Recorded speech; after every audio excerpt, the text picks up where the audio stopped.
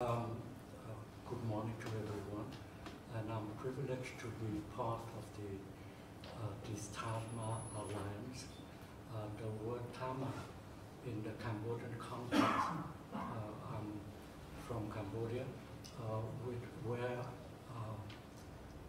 at least 90% of the population is Buddhist.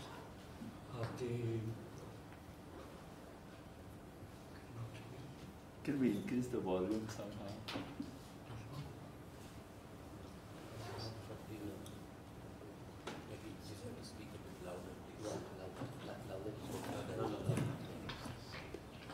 I'm sorry for my voice, but it's so soft.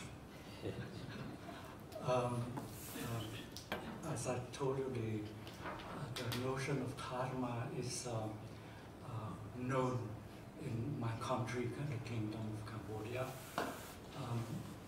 but it was not correctly applied. For example, I'm very, how to say, I'm very, in the old civilization, there's about the same notions. Like, for example, in Buddhism, the teaching is the middle way. Has been moderation, and at the same time, in another country in the West, like Greece, for example, the notion of hubris is condemned. Hubris, that means exaggeration, excess, and so on. So it, in some way, similar to the teaching of the Dharma of the middle way and moderation. My country has underwent many hardship because of excesses of corruption, excesses of selfishness, excesses of how to say, the understanding of one way. You get rich as much as possible and you believe that you have some kind of social status. This is in the understanding of another Western teaching that I have been learning also, is that when you develop a child, you develop in its totality as a personality, and not even physical part of it. Like, for example, there's a proverb in Latin, a saying in Latin that's in corpore sano mens sana. You have to cultivate also your physical fitness to develop also your mind.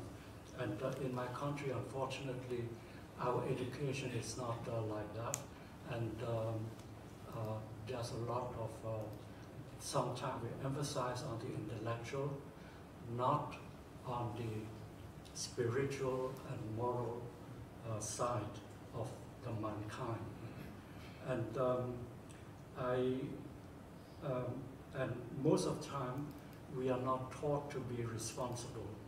In the case of my country, again, excesses, as you know, of the criminal regime of the Khmer Rouge, and aberration of the communist regime, especially, I'm not going to name the country because the Khmer Rouge was supported by whom, and the excess of their intellectual concept, not dealing with the heart, and heart is also another way of intelligence, but they don't abide by that.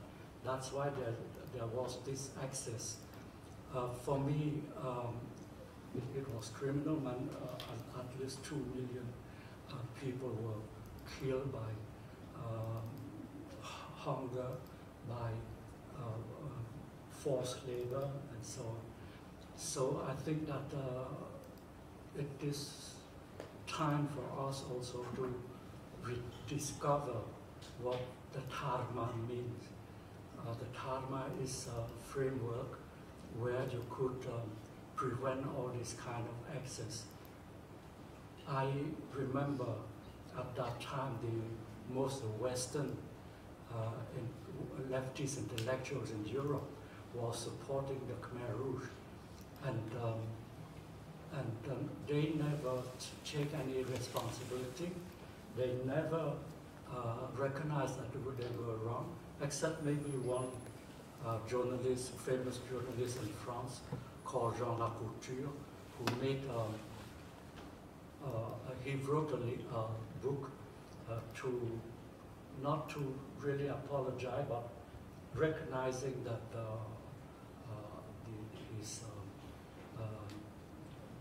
his wrong thinking.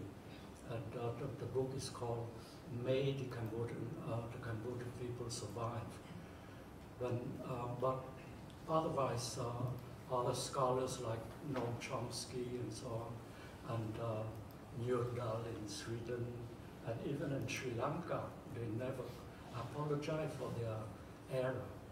So I think the Dharma may be a kind of call for responsibility and conscience of your actions. So we are responsible for the whole human activities, not only economical and so on, social, economical, educational, especially in our heart and our mind.